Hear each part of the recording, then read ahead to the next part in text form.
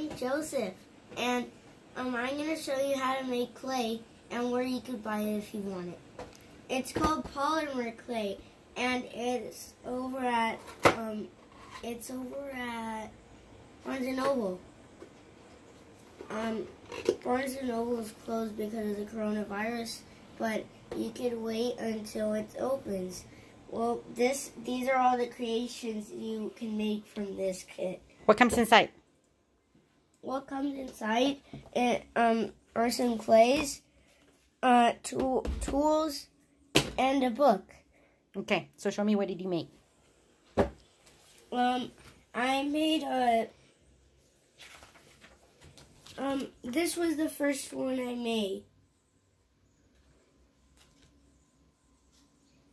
A macaron. Macaroon. A macaroon. Show me. It's right here. A macaroon is a sweet treat popularized in France that now appears all over the world. What's your favorite flavor of a macaroon? Let's learn how to make it using polymer clay. My favorite is the lavender. They're so yummy. You know where you can buy real macaroons? Where? At Whole Foods. Okay. Next. So, next is a pig. Aww. He's a little fat pig, but I made a skinny one because he's the only one I can make. He's so cute. He reminds me of the little character, Charlotte's Web. Oh, yeah. What's his name? His name is Wilbur. Wilbur. Can I see? Can you turn him around slowly so I can see every little detail? There you go. Turn him, turn him, turn him. You've made these a little bit over a month ago, so they've gotten a little bit dirty, but they're so beautiful. Look at that detail on it. Okay. What else did you make? The other thing that I made was a cat. Cats love to relax, and this little one is no exception. Try adding close eyes for a little cute variation on a sleepy kitty. So,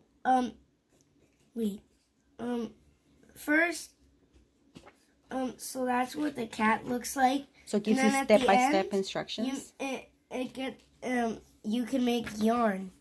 Like a little of the cat, and I yarn did. ball. Can you put him in your hand like this? He's right here. Okay, let me see every little And he has the yarn like the yarn here. Oh, he's really cute. Okay, next. So, next is the cow. This adorable little cow is sure to delight any animal lover.